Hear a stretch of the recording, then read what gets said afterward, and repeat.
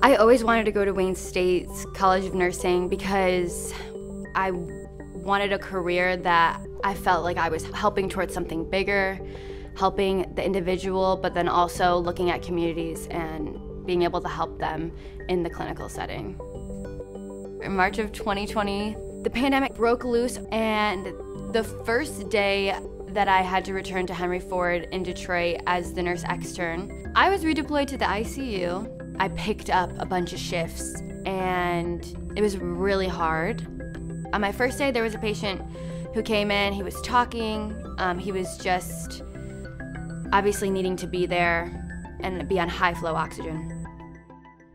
The next time I came, he was intubated, and the third time I came, he was gone.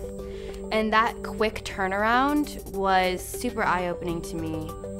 I don't think it truly hit me until my third day, because I saw a lot of hardship, a lot of heartbreak, but it really solidified that nursing was the career for me, and that I was feeling really fortunate that I went to a university like Wayne State that helped me help in the ICU and work a lot, as well as continue my education, because the doors that are open for me are so vast. I feel like I can go and do anything that I want, and I had a really great experience along the way.